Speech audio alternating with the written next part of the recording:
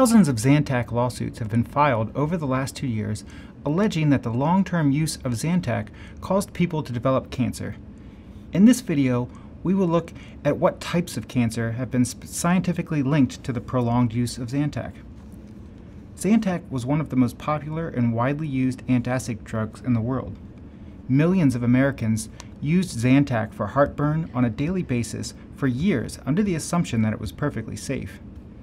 In 2018, however, an independent laboratory performed random quality testing on over-the-counter Zantac and made the shocking discovery that it contained very high levels of a chemical called NDMA. NDMA is very toxic to the human body, and it has been recognized as a human carcinogen since the 1970s. The levels of NDMA found in Zantac were off the charts.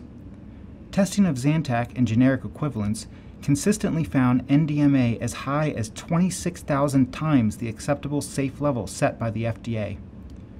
This discovery prompted the FDA to issue a public safety warning, which was quickly followed by a massive nationwide recall of Zantac. Thousands of Zantac lawsuits have now been filed.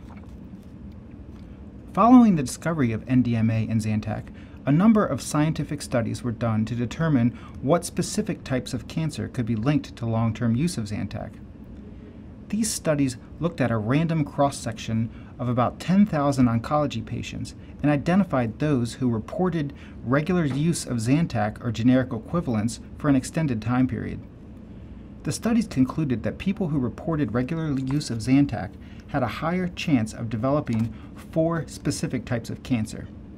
The 4 types of cancer that have been scientifically linked to Zantac are breast cancer, thyroid cancer, bladder cancer, and prostate cancer.